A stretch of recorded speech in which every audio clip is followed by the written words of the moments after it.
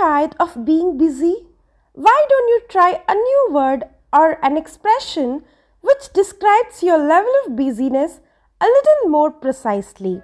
Hey guys, this is Rupa and welcome back to my channel. I hope you are all doing good.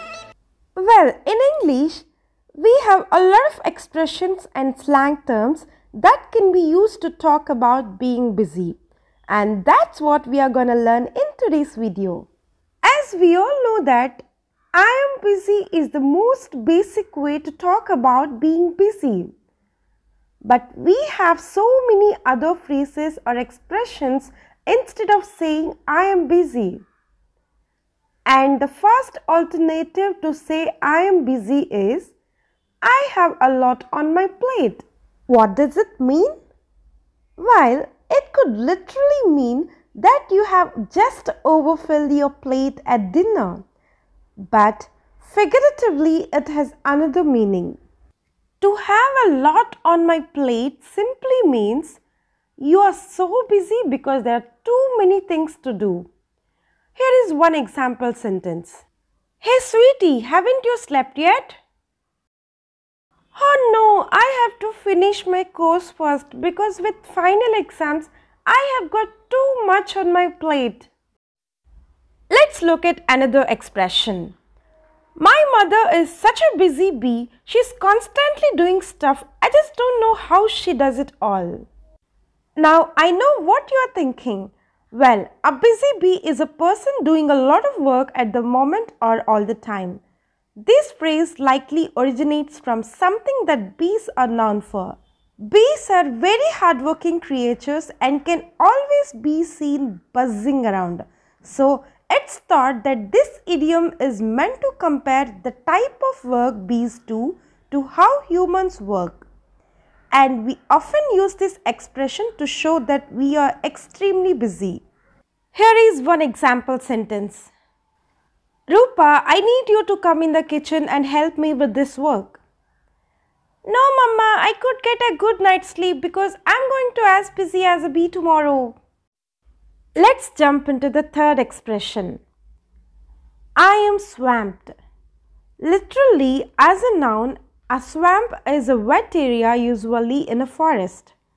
But the slang version of swamped means I am extremely busy and I am overloaded with things to do. So, if somebody asks you to do something, you could say, I'm sorry, I'm swamped. For example, hey, can you help me with this project? Look, I'm so sorry, I'm already swamped with this work. Why don't you ask Krish? Maybe he can help you with this project. But me, I'm so sorry, I'm swamped, I can't help you. So that's how we can use this slang term.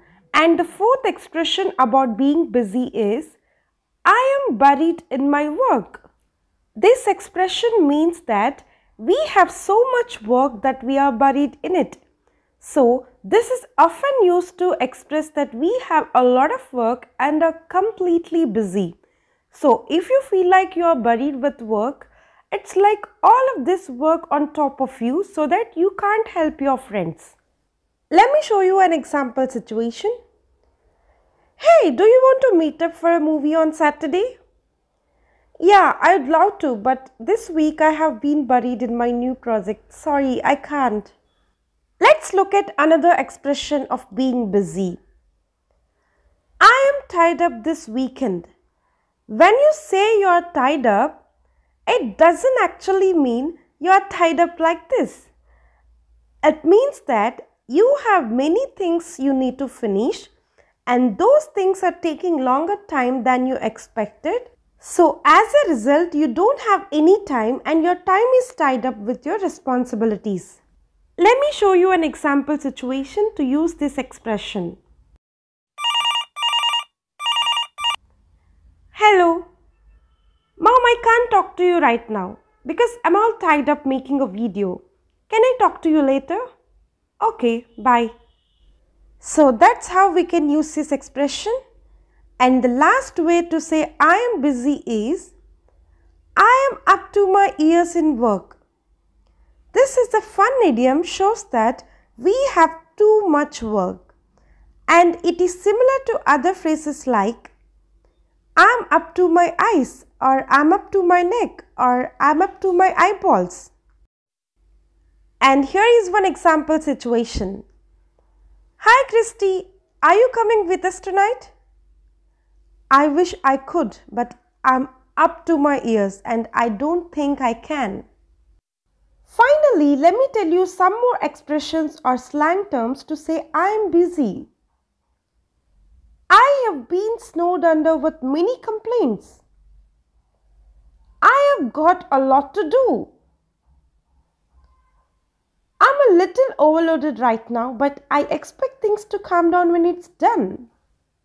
I'm kind of busy today. Mark might be a little busy tomorrow. We are overloaded with this new project. We have been completely slammed with new customers. I'm behind on my work. I am a bit occupied today dealing with parents. I'm slightly overstretched at this moment. So these are the alternatives which allow you to better express exactly how busy you are and how soon you are likely to be available. Use this session to expand your English vocabulary. It helps you to take your English to the next level. Try to use one of these phrases or expressions the next time you speak in English. The more English expressions and idioms that you know, the easier it will be for you when you have a conversation in English. Finally, thank you so much for watching this video. I'll be back with a new session. Until then, keep smiling and keep waiting for my next video.